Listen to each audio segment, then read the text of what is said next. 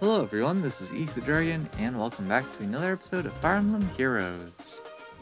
It's a few days after the release of Legendary Nanna, and so of course we have to take on her Abyssal map with the meme team.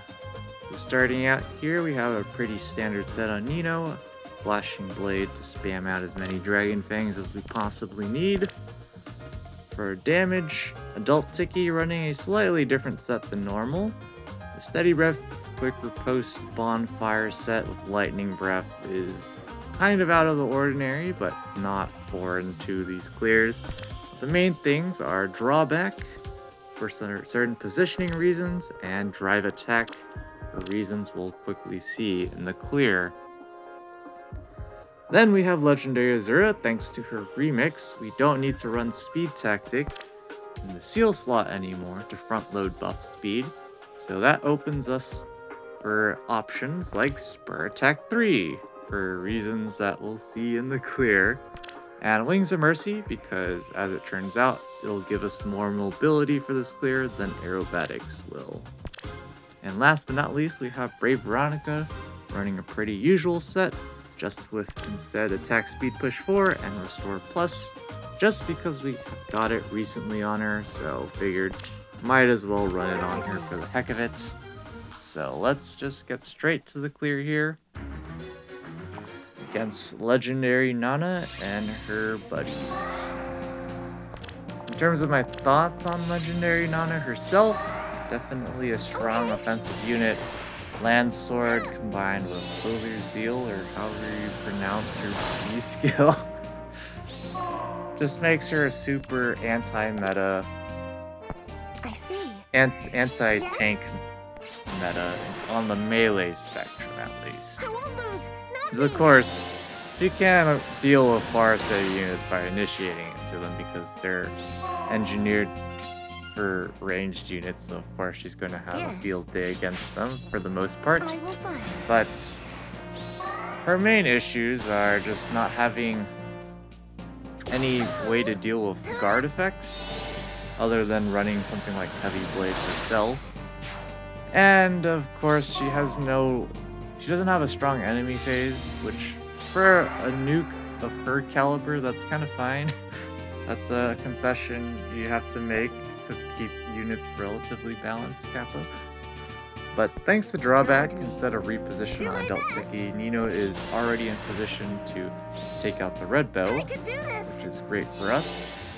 But again, at the end of the day, Nanna is going to age decently just because she's going to be able to check out damage, one-round KO units who are reliant on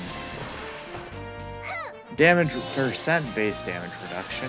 I'm sure we'll see more shenanigans with flat damage reduction like on Spring Maria, hopefully in relatively balanced measures compared to her, because if you stack percent-based damage reduction with a super high defense Spring Maria, she can tank quite a few things, and she also gets healing after combat, so just like Legendary Nanna, the healing after combat's definitely nice, but again, her enemy phase is pretty A lot of armors that would lose to her trying to hit and turn in her face have a chance to beat her by player phasing into her because she doesn't have full null follow-up. Jeez.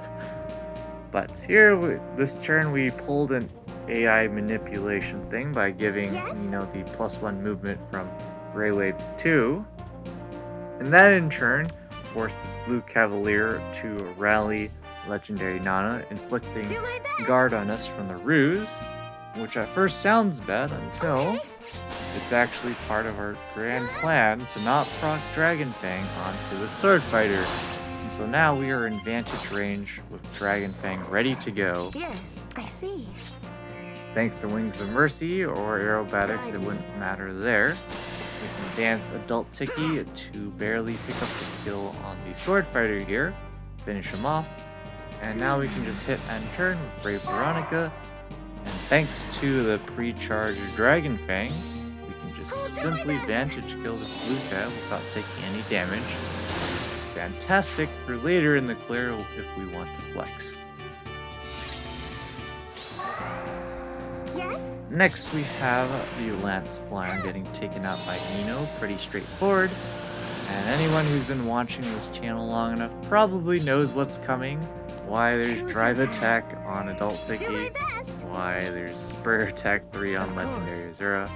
We're gonna go ahead here and bait out this Axe Cab with Adult Tiki, easily going to wall in 1 round KO. Absolute overkill with Bonfire. I believe she's going to get an extra 30 points, 60-ish defense. And now here's the whole point of the Spur Attack and Drive Attack. We have a Raging Nanna here, ready to go attack our units. Currently, as you can see, we can't player phase her. Yes. But what if we did? I'm with the you. thing you're not supposed to do. This is another problem with Nanna. Again, she has no damage reduction built into her kit. Did you call for me? So Yes? we can do silly things like Vantage on her. And so you can see she's doing quite a bit of damage to Nino, if only she could actually attack. So we just casually one-shot her Vantage range. Now we're in business. Do my best. We'll go ahead and dance here and pick up this 1 round KO on the green mage. This is where preserving that HP from earlier helps us out. Of course, we don't actually have to do it this way. It's just for flexing that we still have HP left. And we can just break these walls for the heck of it. There's variations of clear where we just leave all the walls unbroken. But you can see here it was important that we kept close guard to buff Adult Tiki against the Axe Fighter, I believe it was, because we only survived by 8 HP there. Here we get the Dragon Fang up, so we can pick up the kill 1 shot on the blue flyer. And last but not least, we have the Thief coming. As you can see, the Thief doesn't actually have that much attack. 56 attack player phase, 67 against Adult Tiki. So we can actually, because of Wind Sweep, just casually hit end turn for the fun of it. Let's go ahead and do it like this. So we're just flexing on the blue Thief at this point. And because Nino did something funny and Vantage killed Legendary Nanna in 1 shot, we'll give her the final kill to end it all off. But Adult Tiki definitely put in a lot of work this clear as well. The duo's still pulling off shenanigans just like they have been for the past few years. But that's gonna be it for this episode. Thanks for watching. As always, this is Ether Dragon, and hope to see you all next time. Bye.